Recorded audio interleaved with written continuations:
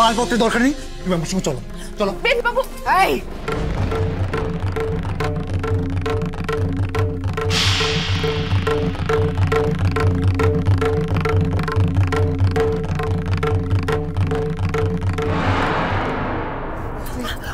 কি ভেবেছিস?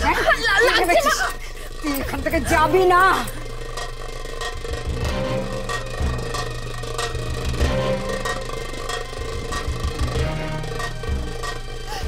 কি ভেবেছিস? কি আমাকে কি হচ্ছে?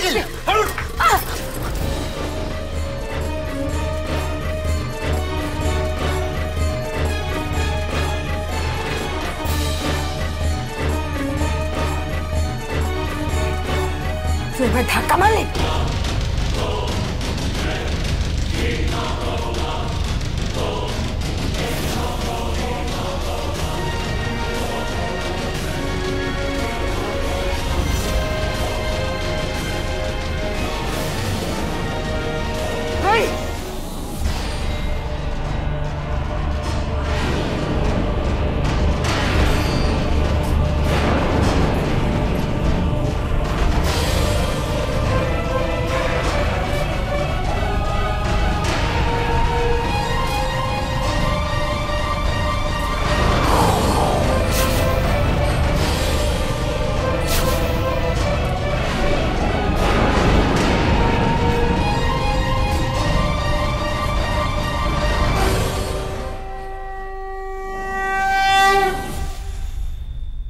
যেই কাজটা তুমি করতে যাচ্ছিলে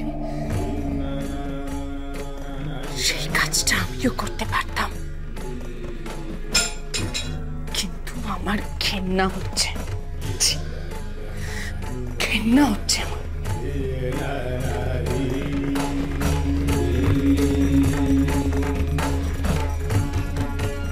চলুন বাবা, নিজের ভাষায় ফিরে যাই। চলো।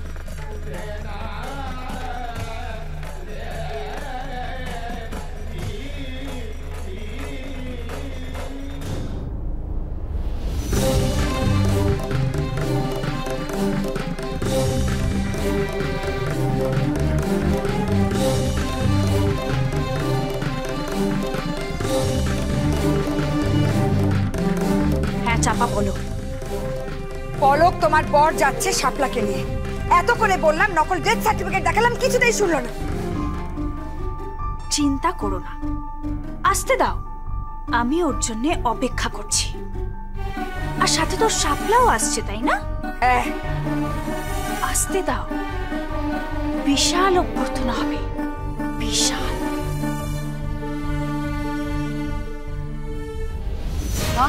মা, তুমি কি করলে? হ্যাঁ, কি করলে? কি করতে চাইছো তুমি? দেখ, শাপলার জীবনটা আমি ছাড়খাড় করে দেব, ছাড়খাড় করে দেব আমি।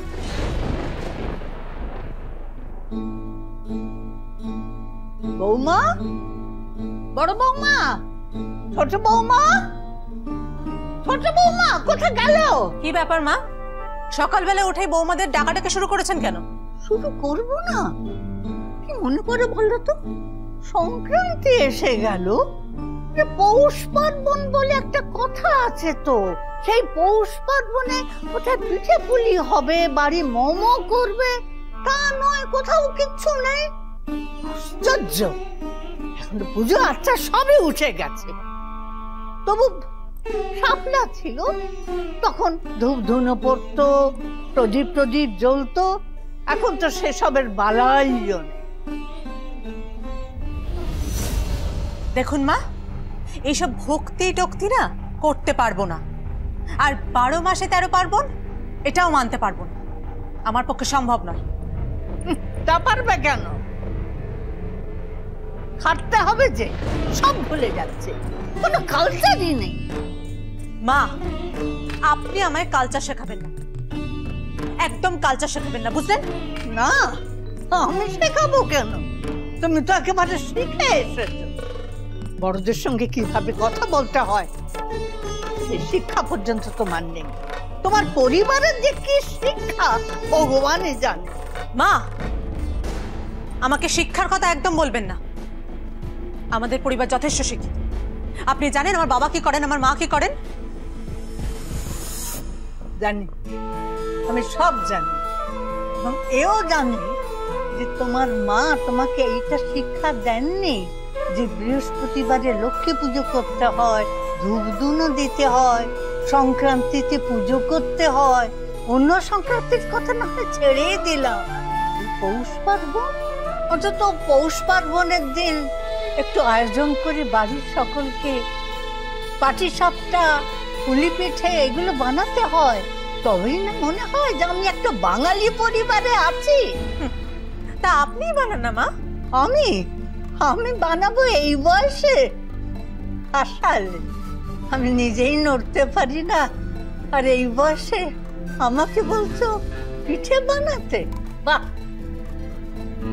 বড় বৌমা, বড় খোকা, বড় বৌমা। কি হচ্ছে ঠাম্মি, তুমি ওদেরকে ডাকছো কেন? ডাকছি বাড়িতে পিঠে বানানোর জন্য। কেন? ছুটকি তো আছে। আমি পারবো না, পারলে নিজে বানাও, শেখো। তুমিও তো কিছুদিন বাদে শ্বশুর বাড়ি যাবে। মা, আপনার নাতনি তো আপনার শিক্ষা শিক্ষিত, যান ওকে নিয়ে যান, পারলে বানাকো পিঠে পুলি। আমার কোনো আপত্তি নেই, কিন্তু আমি তো অত ভালো পিঠে বানাতে পারি না। আর বিয়ের পর এসব কি হবে তা নিয়ে ভেবে লাভ নেই। কোন পরিবারে গিয়ে পড়বো তাই তো জানি না। আর মা যেভাবে শুরু করেছে আপদ বিদায় করার জন্য, তাতে তো আমি বুঝতেই পারছি না আমার ভবিষ্যৎটা কি। তাহলে বাড়িতে পিঠে টিঠে হবে না? ছুটকি, এই তো তুমি নাকি বাড়ির বউ হয়েছো, তাহলে পিঠে টিঠে বানাও, পাটিসাপটা, পুলি পিঠে এসব বানাও।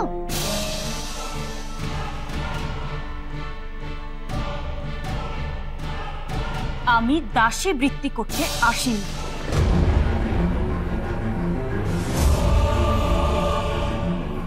পিঠে বানানোকে দাসী বৃত্তি বলে? আমি পিঠে বানাতাম, বিয়ের পর তোমার শাশুড়ি মা পিঠে বানাতো। পিঠে বানানোকে দাসী বৃত্তি বলে? বাহ! হ্যাঁ, ওটা বাড়ির ঝি চাকরের কাজ। এটা বাড়ির ঝি চাকরের কাজ নয়, এটা বাড়ির মেয়েদের কাজ, বাড়ির বৌমাদের কাজ। ঠিক আছে, আমি মানলাম, কিন্তু আমি পারবো না, আমি এসব বানাতে পারি না, আর আমার কোনো আগ্রহও নেই। চিন্তা করো না, পিঠে বানানোর লোক এসে গেছে।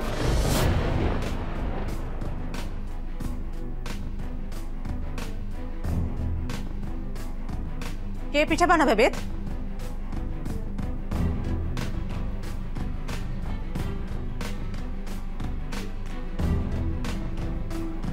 কি হলো, বল কে পিঠে বানাবে?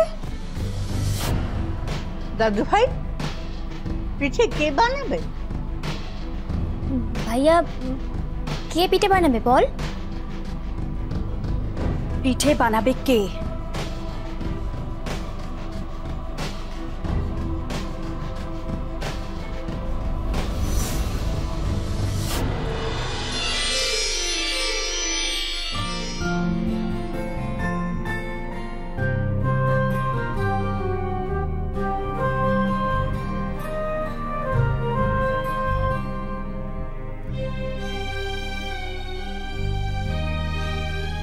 ঠাম্মি,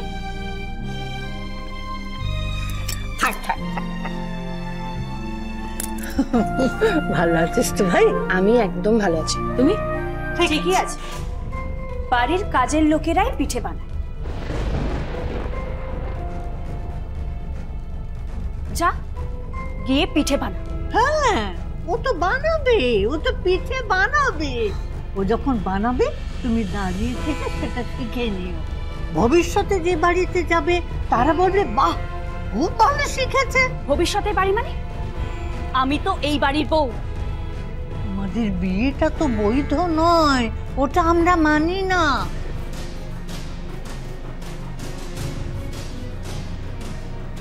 পিঠে পুলি বানানোর আয়োজন হয়ে গেলে একবার দয়া করে আমার কাছে একটু এসো। কথা আছে, কিছু বোঝা পড়ার দরকার আছে।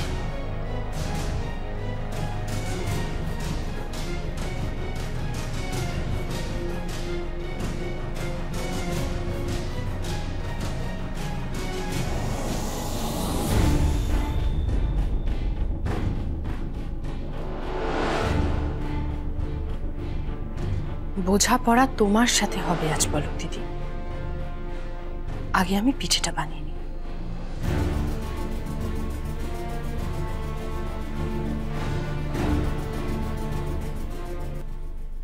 ঠাম্মি চলো না, একটু বলে দেবে।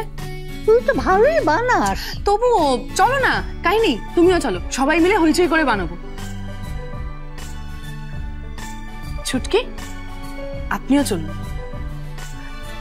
প্লিজ, চলুন না। কাহিনী চলো।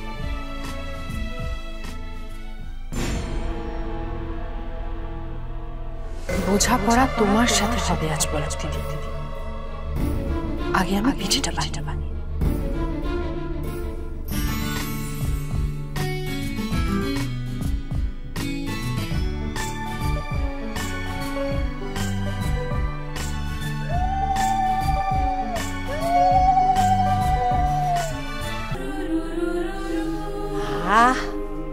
কি সুন্দর গন্ধ বেরোচ্ছে রে।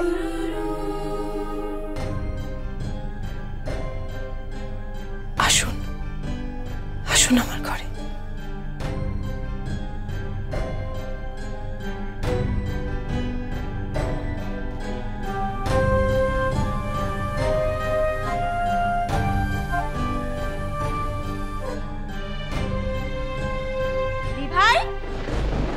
ভাই কিরে, তুই ঘরে বসে আছিস কেন? তুই কোথা থেকে এলি? আমি তো কলেজ থেকে ফিরছিলাম, ভাবলাম তোর সঙ্গে একবার দেখা করে যাই। আজ কলেজে হাফ ডে করে বাঙ্ক মেরেছি। নিশ্চয়ই বয়ফ্রেন্ডের সাথে ঘুরতে গেছিলিস? বয়ফ্রেন্ডের সাথেই তো ঘুরতে গিয়েছিলাম। এই নোংরা পায়ে বিছানা উঠবি না। না আরে বাবা সত্যি, তুই কে রে? পুরো পিটপিটে বুড়িদের মতো হয়ে গেছিস। এটা না একটা ঘর, এটা বিছানা। আহা, তোমার আর জিজের রোমান্টিক প্লেস, তাই না? মার খাবি একটা, আর কি মারার জায়গা পায় না। আচ্ছা দি ভাই, তোরা জিজুর রোম্যান্স কিরকম চলছে রে? প্রেম পুরো জমে গেছে তাই না? না, আমাদের মধ্যে কোনো রোম্যান্স নেই। কেন? কারণ আমাদের মাঝখানে একটা নাম আছে, আর তার নাম শাপলা।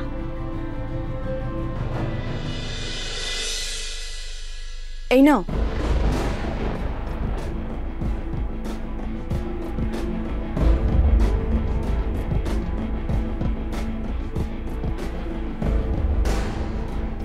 তোর হাতে ওগুলো কি? ওই দুধ পুলি আর পাটিসাপটা বানিয়েছি। পাটিসাপটা? আই লাভ ইট।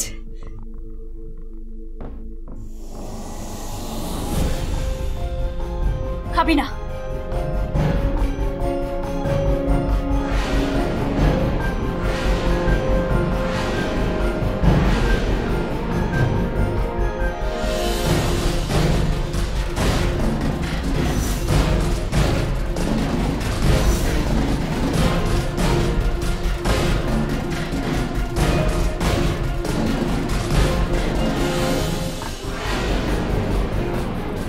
খাবি না। ওর হাতের বানানো কোনো জিনিস তুই খাবি না, ক্ষতি হবে তোর, ক্ষতি। দি ভাই, ও আমাদের ভালো চায় না, আর যে ভালো চায় না তার হাতের বানানো কোনো জিনিস খাওয়া উচিত নয়। তুই এই পিঠে পুলি খাইয়ে আমাদের ব্রেন ওয়াশ করতে চাইছিস? না, তোমাদের ব্রেন ওয়াশ করতে চাই না। বাড়ির বউয়ের যেটা কর্তব্য শুধু সেটা করছে। Shut up, just shut up. তবে আমি ডিসাইড করেছি, এখান থেকে আমি চলে যাব।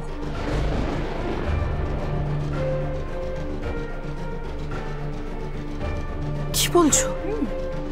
এখান থেকে চলে যাব, তবে বেদকে নিয়ে। কি বলছো তুমি? আমি বেদকে নিয়ে এখান থেকে চলে যাব। বাবু যাবেন না। যাবে, 100 বার যাবে। আর যদি না যায় তাহলে আমি এই বাড়ির ড্রয়িং রুমে দাঁড়িয়ে নিজের গায়ে কেরোসিন ঢেলে পলক দিদি, আমি বেদকে নিয়ে চলে যাব। আমি বেদকে কাহিনী ঠাম্মি ওর মা বাবা কারোর সাথে থাকতে দেব না। ও আমার বাড়ির ঘর জামাই হয়ে থাকবে।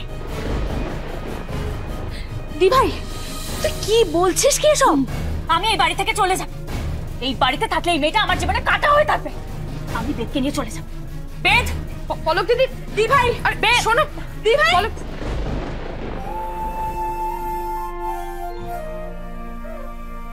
অসাধারণ। আমি তুমি বলো না শাপলার হাতের পাটি সাপটা নাকি অসাধারণ। সত্যিই তাই, অসাধারণ।